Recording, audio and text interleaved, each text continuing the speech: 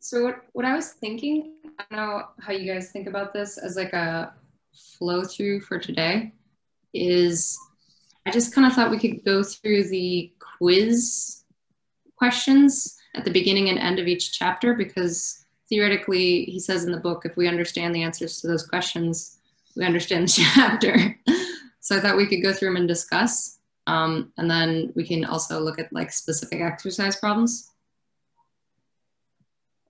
Cool. Sounds good. As an idea. Yeah. I also went through the exercises again and just wrote down which ones I did not completely understand. So yeah, with all the other ones I can help, and these I don't know.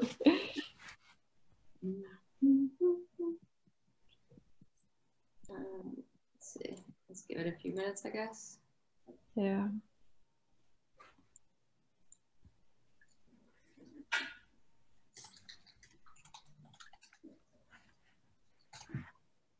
One other question that I stumbled upon, are you working with Markdown as well, R Markdown? I just started using it. Okay.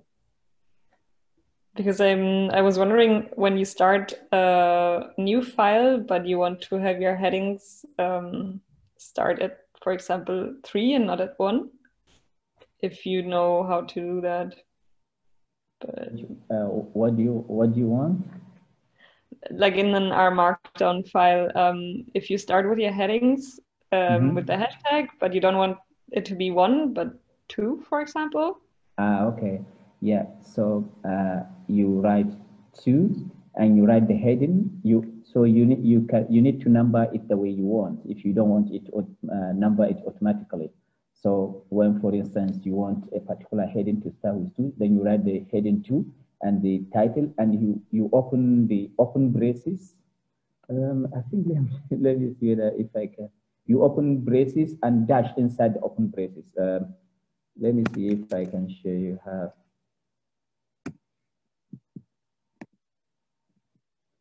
So you don't just use the hashtags then, but something like an HTML styling thing? No. Okay. You use the hashtag. Okay. So what you want is, like, you don't want the R Markdown to automatically number your headings, right? Yeah. Okay. Start not at 1 but at a different number, for example. Yeah. What you need to do, like the way you write it normally in R Markdown, you write the hash, maybe 1 or 2 hash, depending on the one you want. But in this case, you, after the hash, you type the number you want to appear, write the title, and at the end of the title, you open braces, double braces, and put something like, if I can share my, because I opened one document that I've seen there. If I can share my screen, yeah, let me share my screen. It's a bit off topic, but can you see my screen? Yeah. Can you see what I'm showing right now here? So here, can you see this one? So whatever I write here, it will, for instance, I can write 2.1 or 2. So this will shows number 2, or this, I will number this number 3 and put this. So this in particular, this one in particular, this thing is the one that does not allow R Markdown to automatically number your headings. Okay, cool. Yeah. Thank you. All right.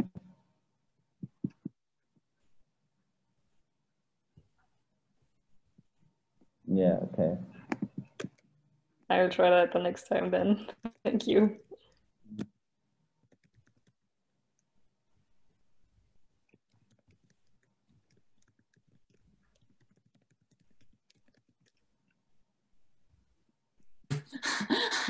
I just asked a question and realized I was on mute. Whoops. I was like, oh, no one's responding. Do we want to start? Yeah. Okay. I just made it as like one of these, basically I just made a slideshow of all the like quiz questions and then the answers on the next slide, rather than us having to flip through the PDF. So I'm just sharing that. I don't know if it's, I thought it might be easier like to start with. So this was the ones from names and values, which I presented. So given following data frame, how do we create a new column called 3, which contains the sum of 1 and 2? So do we know how to make data frames with like funky names? It was just with the backticks, right? So you used the $ backtick 3 backtick and then assign the thing. How much memory does Y occupy? Oh my gosh. It's less than we expect because it's a list, and we can get it with what? Lobster vmem, is that it? Lobster. Objmem? I think. And it's less than we expect, less than X 3 times because it's just stirring the pointers 3 times. Yeah, it's basically the same as X plus a little bit that's occupied by the list itself, right? I think it's obj size. Obj size, yeah. Figure this up. It just peeked in my results. Lobster. Where's the lobster? Obj, yeah, obj size, I think does it. On which line does A get copied? Whoops. Sorry, nothing, go away. Let's see, it's getting copied on 3, right? Yeah, because in the second line it's just accessing the same A, and then 3 it's modified and then copied on modify. We did it, we understand chapter 2. I thought it was all the quiz questions. Yeah, that's it for chapter 2. I mean, I didn't do all the exercise questions. I thought that would be insane. I didn't have any of the exercise written down as complicated for this either. Did you, if you went through them all? In 2, I had, I had 2 and 2.53. 2.53.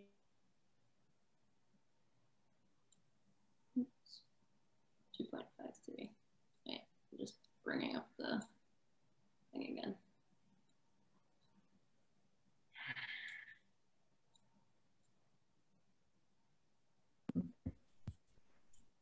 I don't know, these are the solutions.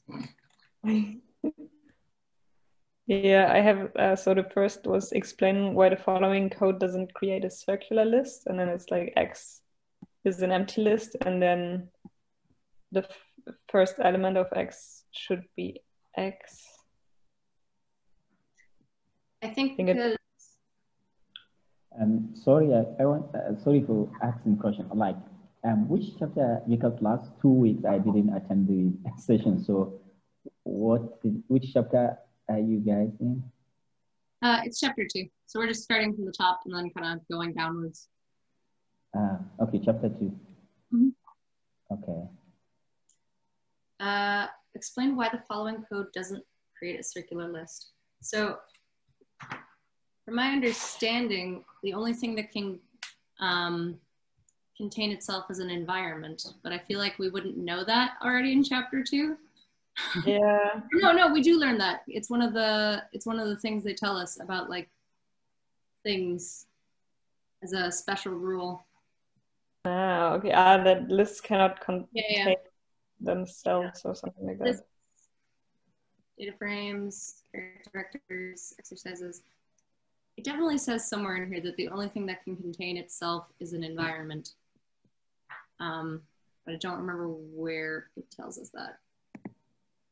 Modify in place. Yeah, but I guess then it's probably modify in place, and then environments. Take this environment. Exercises. Why doesn't a list create a circular list? Because only an environment can contain itself. That makes sense. Yeah. Actually, cool. Can you do that? I don't even think I evaluated that code.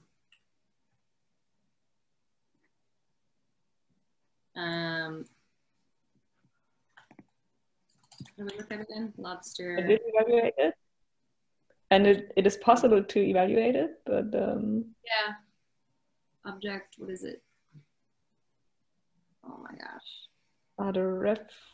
Oh yeah, it's ref. Does that show us anything? So yeah, it just created basically another list. Oh yeah, okay.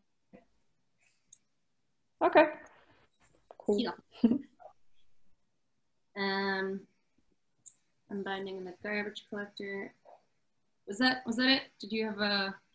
Yeah, also the second question here, but I think it's not super important. I think it's not necessary to understand them. How does performance change as the number of columns increase? My guess is this is where they're trying to show you that you shouldn't do things in loops because of the copy on modify aspect. Yeah. Yeah, I think that's the main point that you should get out of it, right? So I think I just didn't put too much effort into understanding what they want us to do with the bench package, but I guess the main point is not use for loops. The solutions. This is 2.5. Oh no, it hasn't been edited to have 2.5 yet. Oh no, here it is. So have you used bench before? I tend to use microbench rather, but it's just a benchmarking platform. So it's like it's a little package that allows you to benchmark like a function, for example. I don't understand. What does a benchmark do? What it'll do, depending on how, I haven't used this one exactly, but it's timing how long it takes to do something. So what you can do is create 2 functions, for example, and test which of these is faster. Okay. I assume this is, or it's testing across a range of grids. So yeah, unsurprisingly, it goes massively upwards. Okay, cool.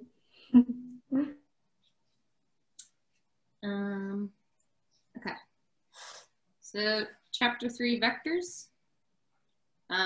What are the 4 common types of atomic vectors? What are the 2 rare types? That's a number. Character. I feel like there's like date.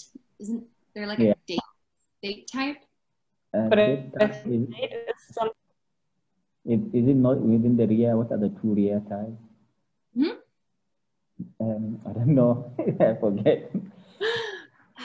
What is a rare type? Date is type? something that's built on top of the atomic vectors with attributes, I think. So the atomic vectors are logical is also one of them. Logical. Yeah, logical. Character, numeric. Character, but numeric is integer and double. Oh yeah, double. That's the 4. Double. Yeah, I think that's. And then the rare is like, I feel like it's date. It's related to date or something like that. Okay, let's see. It's raw and complex. They're so rare we forgot about them. Yeah. Okay, attributes, they're like ephemeral things, right? That go and come whenever you change the vector, is my memory. Because I remember being like confused about why would I ever use an attribute? It's so easily going away again, right? I asked this actually in the channel, and someone said it's maybe something to just be aware of, because I guess a lot of these stats packages store information in attributes. So I think like if you do like LM for linear model or something, some of the results you're getting back are stored as attributes on the object it returns to you. So maybe it's like, I interpreted that when I was reading that as like one of these things in R that's like not really used anymore, but has been around since the beginning of the language's inception. And like, maybe we should use different things. That's what I interpreted. I think you set them and get them with like attributes, right? Like ATR bracket. Yeah, I think so. I think there's also different ways, right? Yeah, I think there were as well. There was somehow a way to set a bunch of them and then a way to just set single one. You do it as a list, like, yeah. How is a list different from an atomic vector? How is a matrix different from a data frame?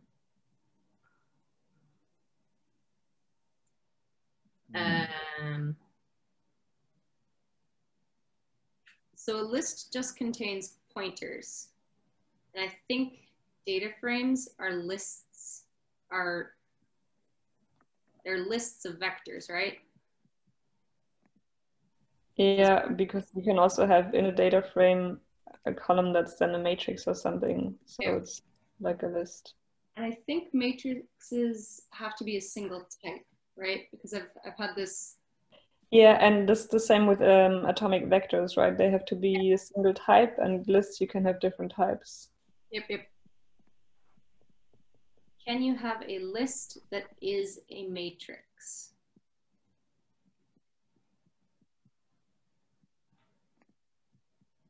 Okay. Yes. It is a matrix. I mean, I guess you could have a list of one thing, and that one thing inside of it is a matrix. Is that being? That definitely. Yeah, that definitely. Can a data frame have a column that is a matrix? Yeah. Yeah. Column that is a matrix.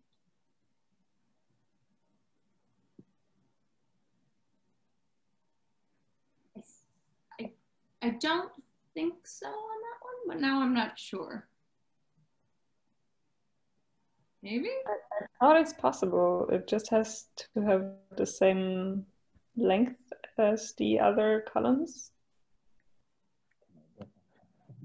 Have a column that is matrix. Okay, I'm gonna look at. Yeah, I guess it. Yeah, I think it can have, right? You can make a list array. You can make a matrix. Oh, yep, you're totally right.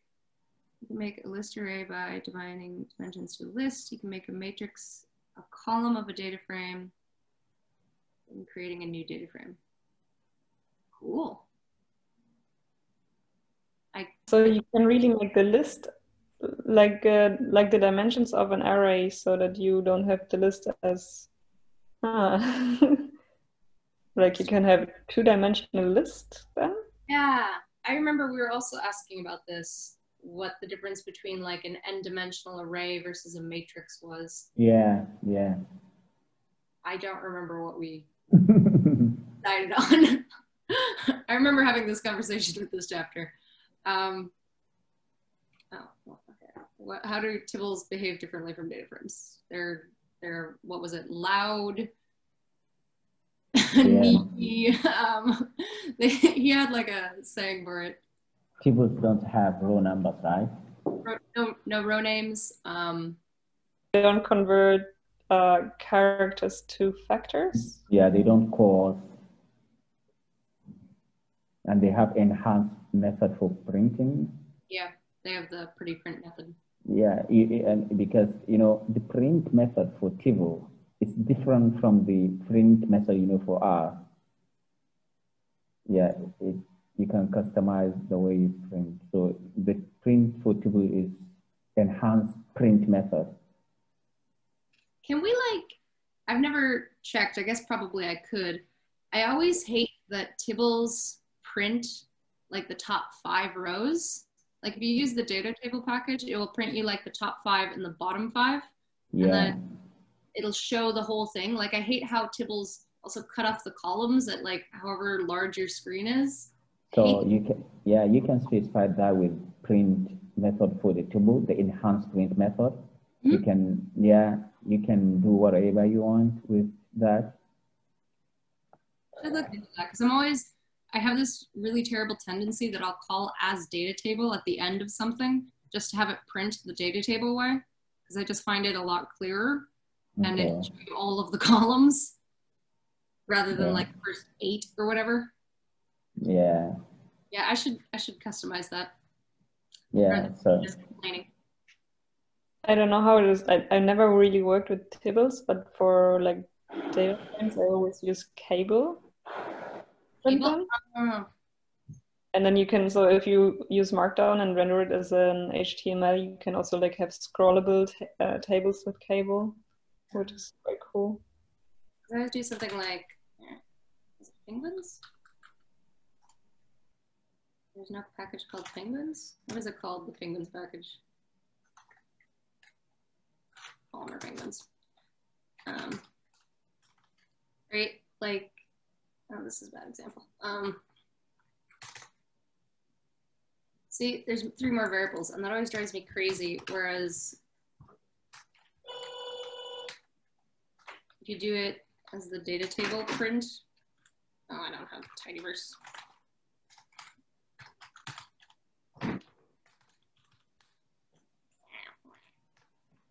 It shows everything, and then it shows you the top 5 and the bottom 5, which I always found a better way to print. yeah, which one is this? This is if you do it as, so this is the data table package, the way they do printing. Mm-hmm. But I guess table print, knit print method for trunk mat. Is that something? Sorry, I've just totally. Do you know where we're going? Totally gone off. Okay, never mind. Anyway, something to look into. I'll ask if there's a way we can customize that. Chapter 4, subsetting. I thought this was a nice and easy chapter. I don't know what you guys thought. Yeah, I liked it. Quite straightforward. I think it's something we do a lot.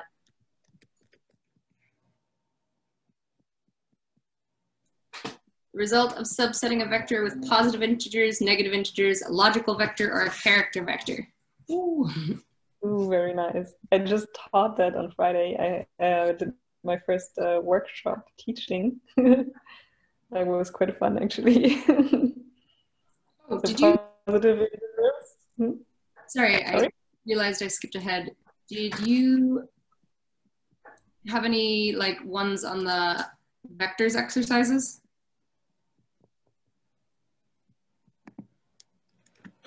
I was muted.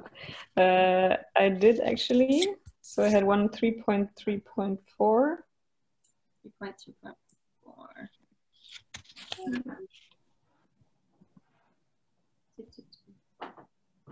What is dim? Which one? See you, babe. Bye. The 4th one, an early draft used this code to illustrate structure. When you print that object, you don't see the comment attribute. Why? Is the attribute missing, or is there else something special about it? Hint, try using help. Okay, silly question. What does it do? It just prints 1 to 5 and not the attribute. God, I could have this didn't really help me much.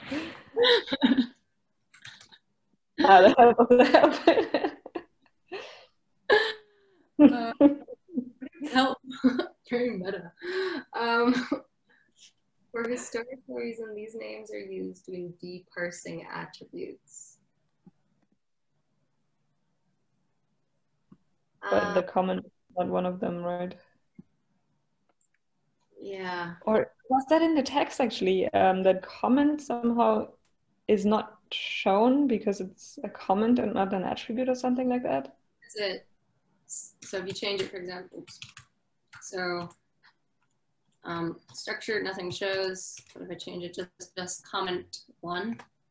Pops right up. Ah, yeah, maybe then that's something also historically hidden because it's just a comment and not really an attribute. Yeah. There's so much historical stuff in R. I'm sure it's in every language. It's just I haven't done a deep dive on another language before. Okay, results of subsetting a vector with positive, negative.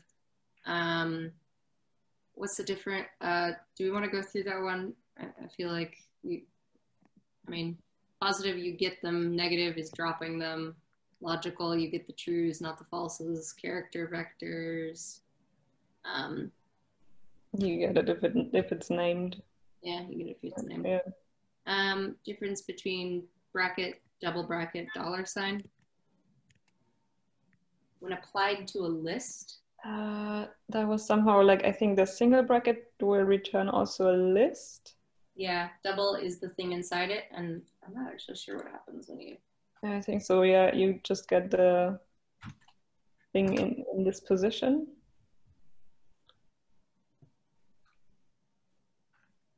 What did I just do? And then with the $sign, you can grab some subset if it's named, right? Yeah. Yeah, you get the name back. Yeah, but then it's a vector. And with the double brackets, was it also a vector or was it still a list? Yeah, is the Yeah, vector. vector. This is a list. Yeah. Yeah.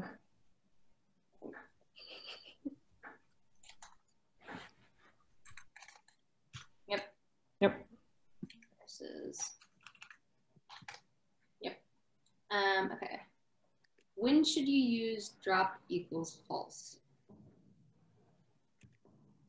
Where is that even in? Oh no, I'm gonna fail chapter 4. Oh no. I think you should use drop false if you want to keep the original structure when subsetting, right? So if you subset like a data frame 2x3 or matrix or something, and you want to keep that structure, you use drop false.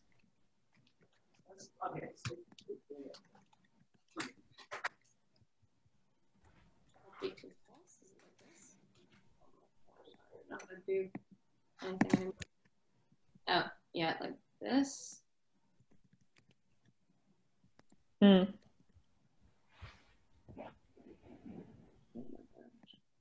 But when you use tibbles, it anyways keeps the structure, right? Yeah. Oh, that's probably why.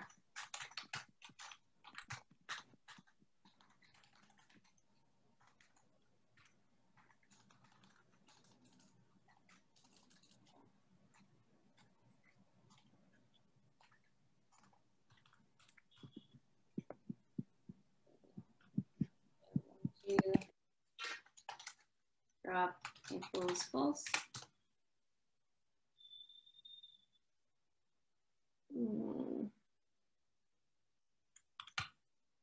Versus drop argument will be ignored. Oh, okay. You're subsetting a matrix, array, or data frame. You want to preserve the original dimension. You should almost always use it when subsetting inside a function. X is a matrix. What does X brackets 0 do? How is it different from X equals 0? So the X brackets was the empty subset of it, right?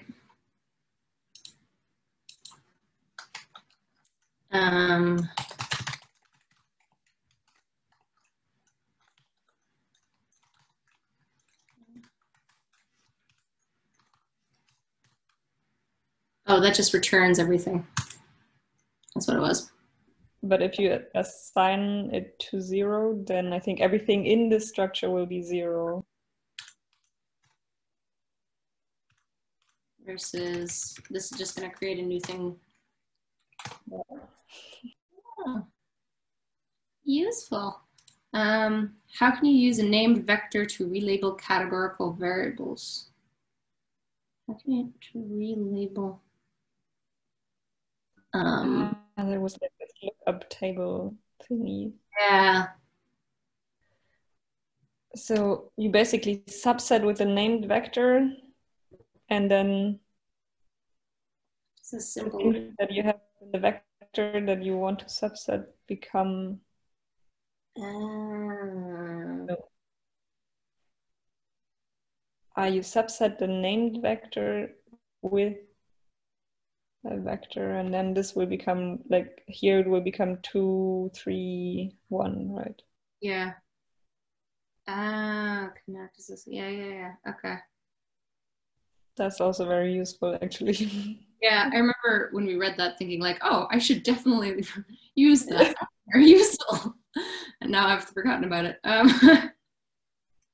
I think I used it today, actually, and I was like, I read this in the book somewhere. I have to check where it was to find out how to do this.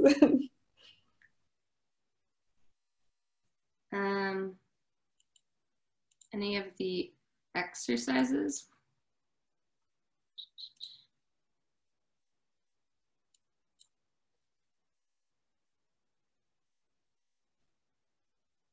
I was muted again. I wrote down 4.2.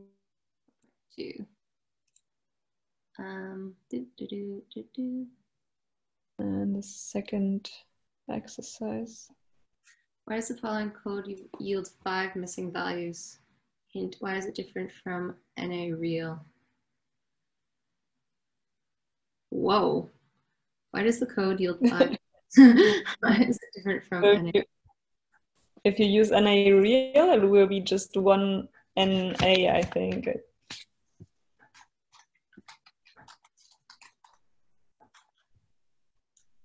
Yeah, and I have no idea. I don't get it at all.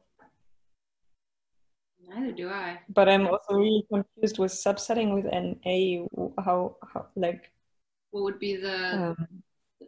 What's the principle behind it? Like, because NA is a logical value. Yeah. But it's like, yeah, I really don't get it. How does NA work at all? I wonder if it's something like this. And then I'm thinking about the NAs are sticky rule. Not sticky. They multiply. This is like somewhere in chapter 2 it's mentioned. But I'm not sure I have an explanation. Shem, any idea? No. All right. Let's see what the answers people say. 4.2. Am I on the right thing? This is applications. 4.2. Multiple, yeah. Question 2. No, that's a different one. The one for selecting multiple elements, 4.1 here. And this one. I feel like maybe this is an old version. I think it's like the 4.1 here in the answers because it's multiple. Yeah. Yep. Okay. And logical vectors are recycled to the same length as the vector being subset. Oh. Ah, okay. And a real is an integer, so it's okay. It's basically just subsetting one value that doesn't exist and gives me just one NA.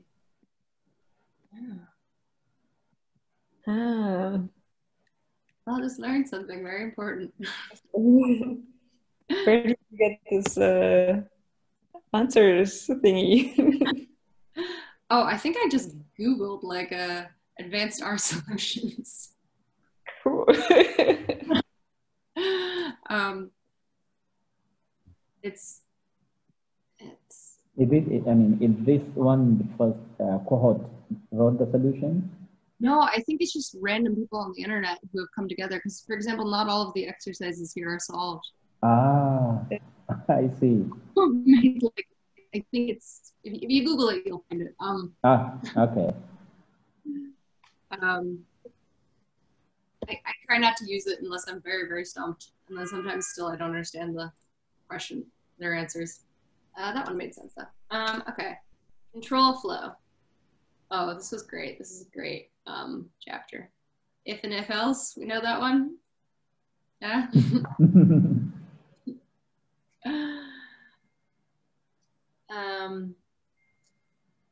What will the value of y be if x is true?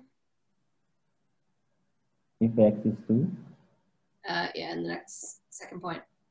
Why if x3? 3. If x Three. is false? Null? Null? I think it's null. No, yeah. And then if x is nah, probably nah would be my guess.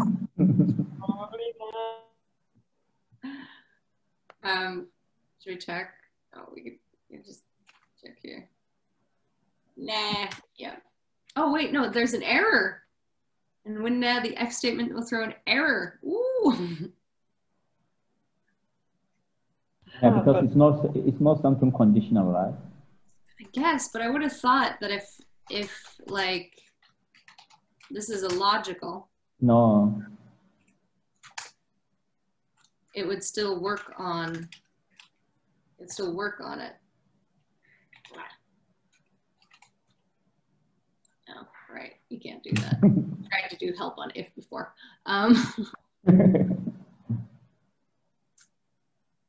It throws an error. I guess that's just a function of the if control flow. That's cool. No, it's not a function, right? It's not a function. No, it's control flow. That was like my question last week about how to use the try except. And I'd been kind of thinking of it like, oh, I also didn't know until I read this chapter that R had a switch control. Okay. I just know it from Shiny. I think in Shiny you can also use it. It's quite handy. Yeah, I mean, I knew that like, I think Python has a switch. Yeah, sure. Every programming language has switch. I don't know why I thought R didn't have a switch. I was like, oh, R doesn't have a switch. Every programming language has a switch. Switch X probably returns what? Nah? No. 2 is fall through. So if you don't have a value at the X, then you take the next value. Okay.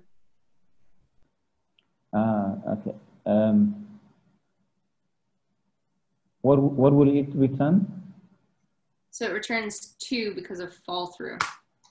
Okay. Is it fall through? I'm not sure about that.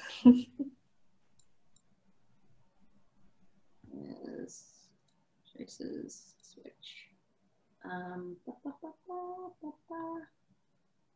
I cannot imagine ever wanting to. Switch.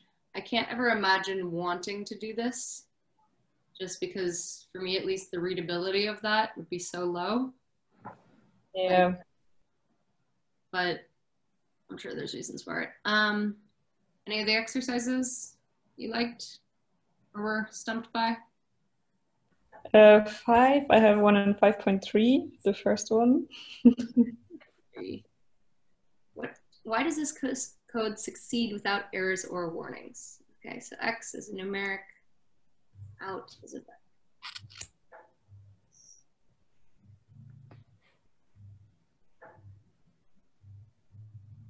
Yeah, because X is basically null, right? Yeah. So X and then you have a loop from 1 to 0. It goes down, doesn't it? If you go 1 to 0. Yeah. And your out vector or the list should also have the length 0. So X and then out. Yeah, and then I think what this does, actually, I think this goes 1 0, right? Yeah, 1 0. Yeah. And then basically what you're doing when you say out 1, X1. But what would be out 0? Let's see. Out 0 is just a blank list. Okay.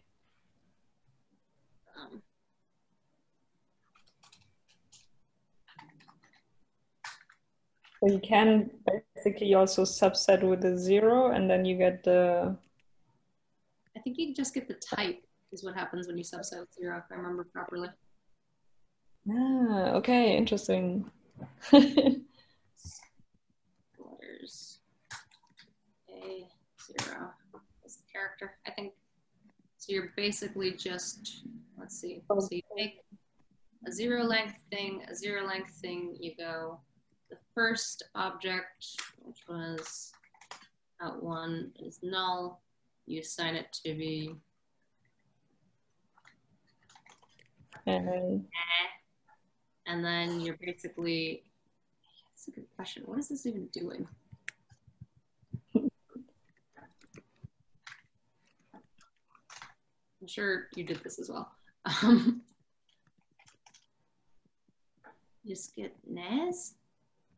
Yeah. I'm not totally sure why that doesn't necessarily fail. Why does this code succeed without errors or warnings? Any guess, Sham? Okay, let's see. 5.1? 5.3. Oh, nobody answered it yet. Ew. Okay. Maybe if we're feeling very clever, we can go answer it. Yeah. No, I think we got this fall through. Oh my gosh, there's so many quiz answers on functions. I think this is where the functions environments got a little bit away from us. What are the 3 components of a function? Input, output, function? No. The middle one, what is the middle one? The input statement or what? It's the body, so the yeah, body, maybe body, yeah. And the environment, and the arguments, I think.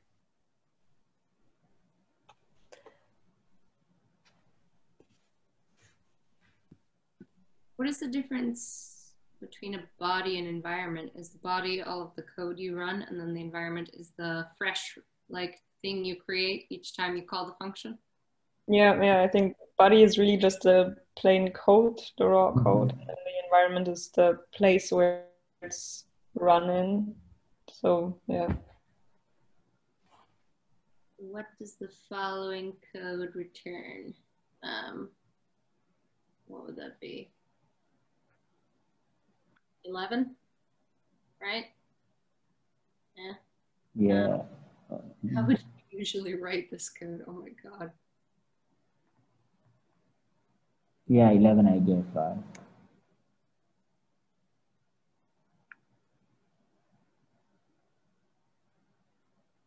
Yeah, 11. Oh, is it function? Is it function inside another function? Oh, it is a function inside another function. But I think it still would take, whatever you put into. It will use a global variable of x, right? Yes, it's inheriting from its parent. Yeah. We can check the answer. 11, yep, because it's inheriting from it's the scoping rules. Yeah, what are the 3 components of the function? What do you say? I forget. Body, argument, environment. Okay, all right. So body is this stuff here, and then arguments was our x, and then the environment for this function here was this function here, which is why it gave us 11. Yeah, you are the master of environment.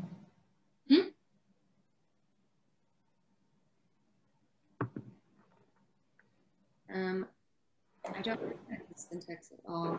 What is that actually doing? This is just a different way of writing so it's basically writing the infix function as a prefix function. So you could you have the plus usually, and then you have the argument before the plus and after the plus. But you can also write it in this with this backticks and then the arguments in the brackets. Yeah. This would actually be one plus 2 by 3. 2 by 3. Yeah. This is called prefix, right? I think this writing is called prefix, and if you the usual way of plus would be as infix. Okay, so usually it would be what 1 plus 1 plus 2 times 3 in the more normal way of writing code. Yeah. Oh, that's cool. I hope we get to make our own infix functions later. How can you make this call easier to read? But I mean, what is the essence of writing this? I mean, in code, I think, I don't know, right? Using prefix doesn't make sense. I mean, writing in prefix, why do we do that? My guess is he showed us this here because probably in a later chapter, we're going to learn how to write custom infix functions, would be my guess. Maybe. Or also just to show that it's possible to write every function also as a prefix function. But for the readability, this kind of function is easier if it's infix. Yeah, I could remember. I don't know. I can't imagine us ever wanting to write code like this, but at least now we know it's possible. I can make this call easier to read, speaking of. What? I mean, I'm guessing this is done by, let's see. I don't know off the top of my head what means orders are, but you could use the actual names.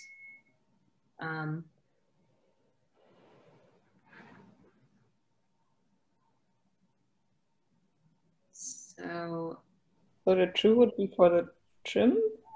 Yeah, that's a bit funky. I would have guessed that it was for NA remove. Yeah, me too. Let's see, so comma X true NA remove call stuff.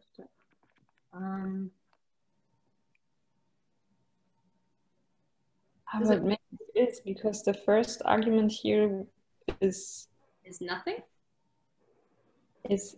So X is actually the first argument, and then the second argument was left empty, and then the third is NA remove. So this third would be true because the first is just put in the back, and the second then is moved basically to the first, but it's kept empty, and the third would be the... Oh, yeah. Oh. That's very complicated.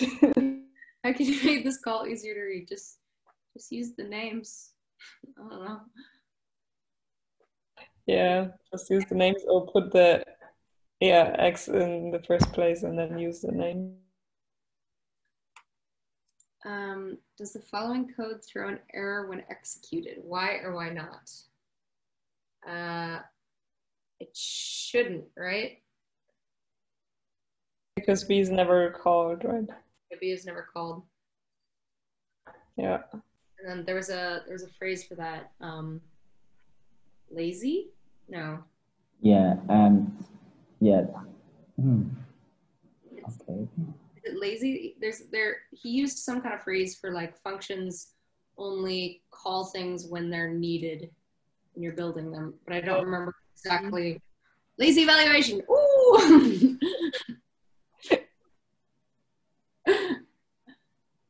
Oh my gosh, promise.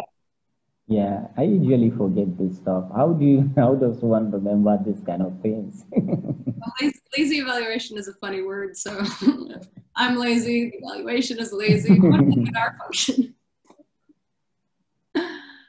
Oh my gosh, promises. Or less commonly, a thunk. I'm I'm always excited whenever we read these things that are like, we'll come back to this later. Because when I did environments and then looked back on what it said in chapter 2, I was like, oh, actually, yeah, it does make more sense to me now. Okay. So no. What is an infix function? Oh, backticks. Or it's like the plus minus, all those that are in between two arguments. how do you write it? How do we write one? The way you write mathematical expression is infix naturally, right? Yeah, but I think we can assign new ones. Like if we wanted to say this was a new infix function, you can do it, but I don't remember how. Not like that.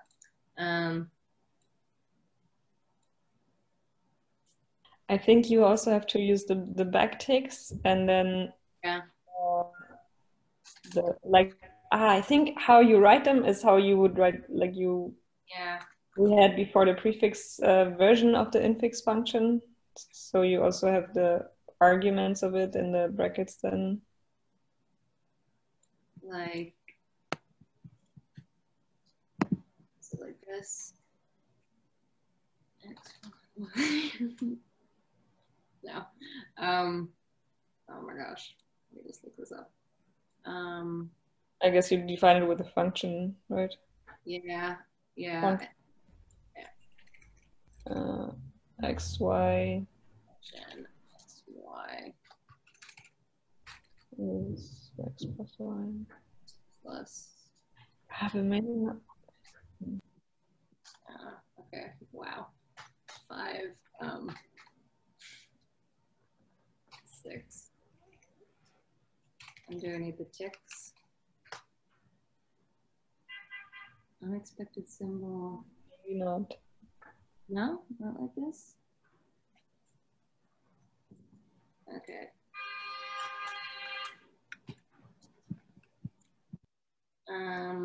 What did we do wrong here?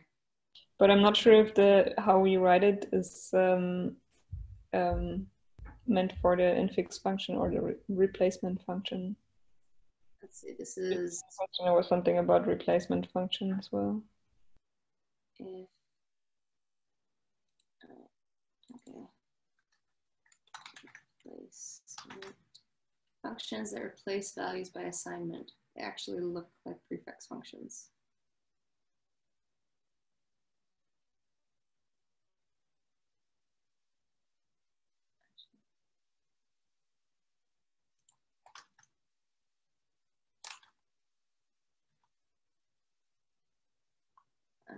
Modify names in place and have special name.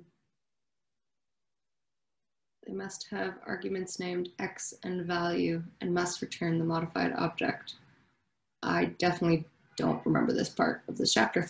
So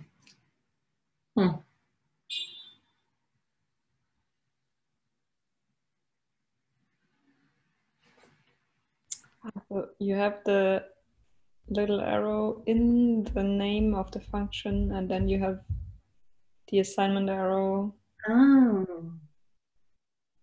Oh, okay. Funky.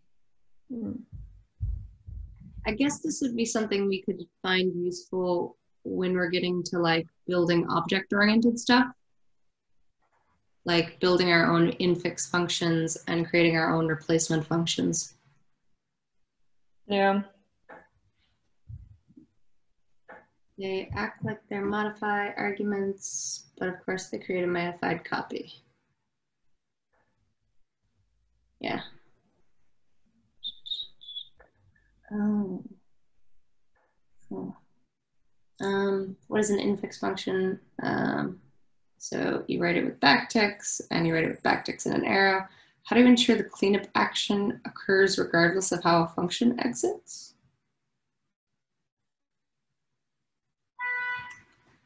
Use on exit. Exiting a function by calling return. I never use the implicit ways of returning a value. I always find it like very scary whenever I do implicit code, because I always imagine myself reading it in like 3 months' time and being like, I have no idea what this was meant to do. Explicitly exit handlers. Sometimes a function needs to take temporary changes to the global state. Is it stored on exit? Oh, that's kind of useful. I guess. I didn't know you could do that. Just say goodbye. But I guess this is one nice way to like always force something to happen with your function. I